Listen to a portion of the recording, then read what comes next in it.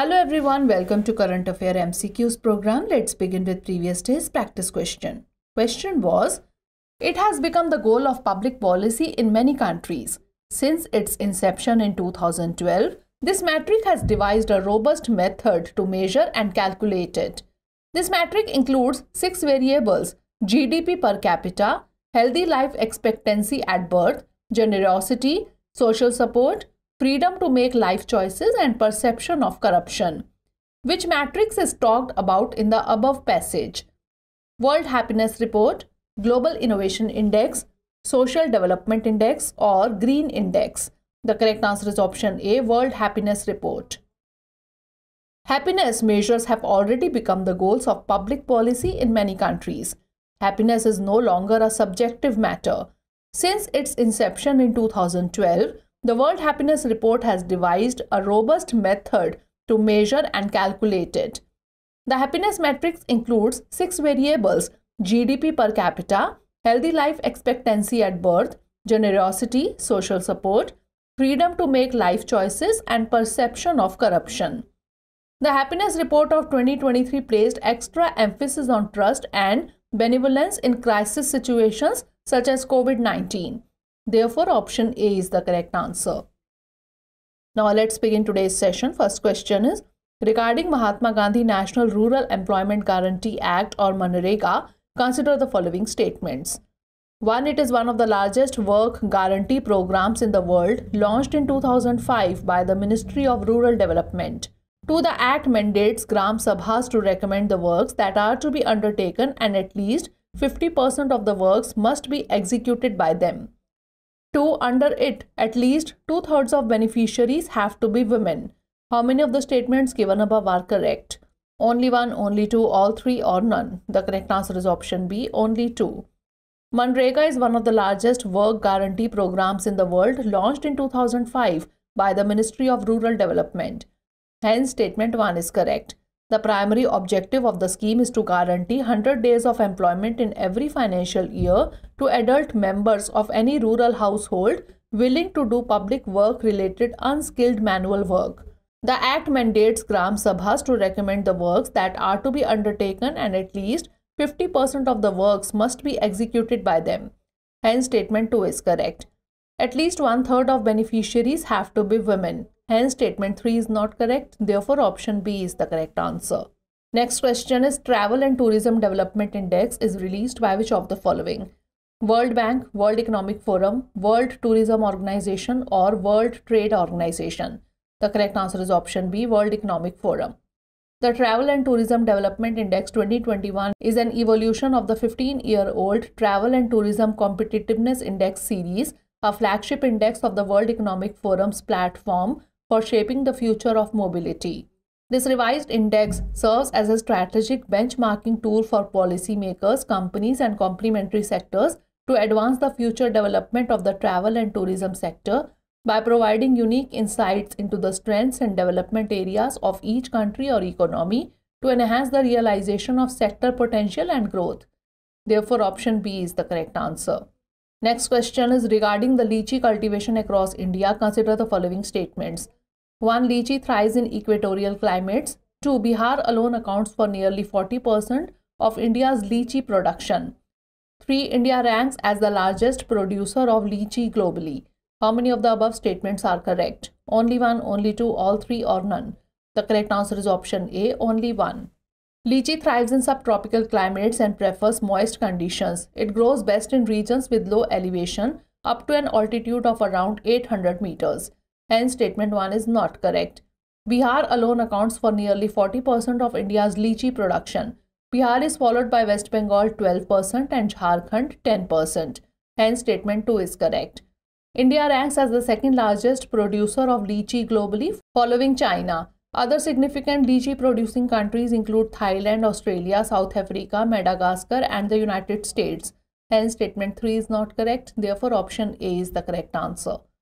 Next question is, regarding inflation in India, consider the following statements. 1. Cost push inflation occurs when the demand for goods and services exceeds their supply. 2. Demand pull inflation is driven by an increase in the production cost for goods and services. 3. The headline inflation figure is reported through the wholesale price index in India. Which of the statements given above is or are not correct? 1 and 2 only, 2 and 3 only, 1 and 3 only, or 1, 2 and 3? The correct answer is option D, 1, 2 and 3. Cost push inflation is driven by an increase in the production cost for goods and services. This can be caused by factors such as increased incomes, increased cost of raw materials, or disruptions in the supply chain.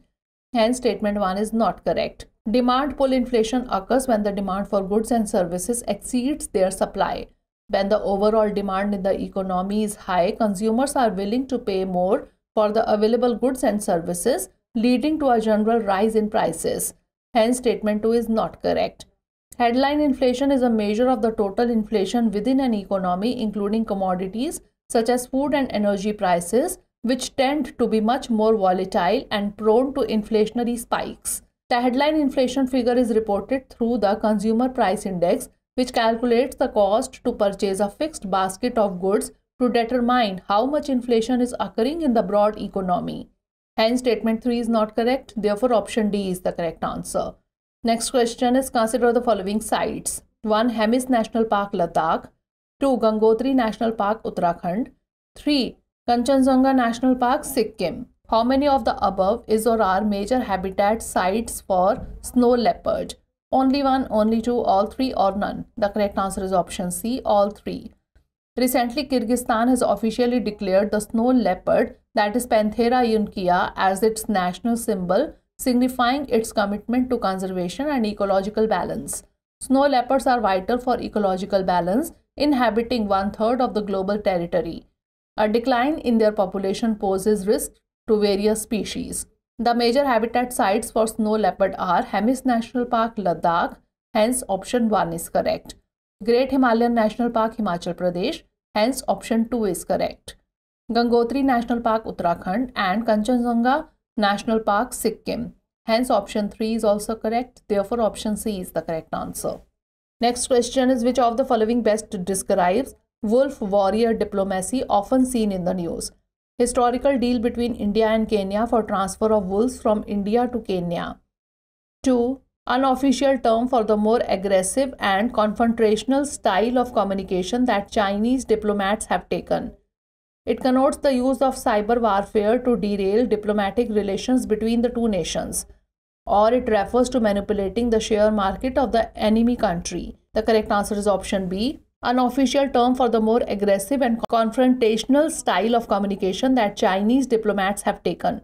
A term that gained popularity especially after Xi became president. Wolf warrior diplomacy is a tactic for the Chinese government to extend its ideology beyond China and counter the West and defend itself. It is an unofficial term for the more aggressive and confrontational style of communication that Chinese diplomats have taken to in the last decade. Therefore, option B is the correct answer. Next question is, consider the following statements regarding cyclones. 1. Cyclones in the Bay of Bengal are relatively more frequent and intense than those of the Arabian Sea. 2. Bay of Bengal typically sees multiple cyclonic events during the tropical cyclone season, which is primarily from April to December. 3. BOB typically has elevated sea surface temperatures, particularly in the pre-monsoon and post-monsoon periods, fueling cyclone development and strengthening. How many of the statements given above are not correct? Only 1, only 2, all 3, or none? The correct answer is option D, none.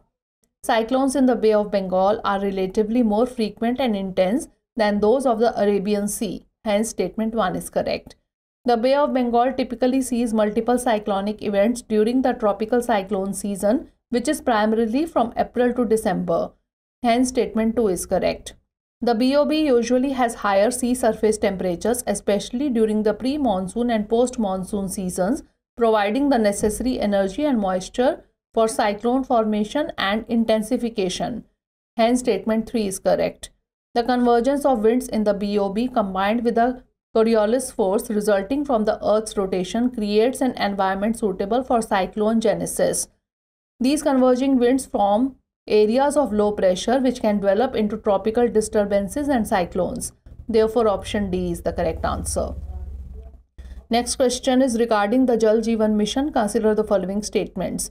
1. The goal of this mission is to provide 55 liters of water per person per day to every rural household through functional household tap connections by 2024.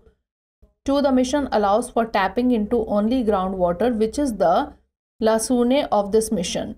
3. It comes under the Ministry of Jal Shakti. How many of the statements given above are correct? Only 1, only 2, all 3, or none? The correct answer is option B, only 2. The goal of this mission is to provide 55 liters of water per person per day to every rural household through functional household tap connections by 2024. Hence, statement 1 is correct.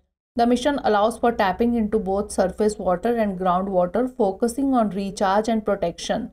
Hence, statement 2 is not correct. It comes under the Ministry of Jal Shakti. Hence, statement 3 is correct. Therefore, option B is the correct answer. Next question is, consider the following regarding National Food Security Act 2013.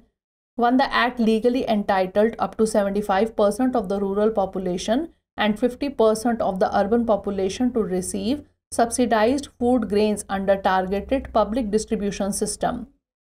2. The eldest woman of the household of age 18 years or above is mandated to be the head of the household for the purpose of issuing ration cards under the Act.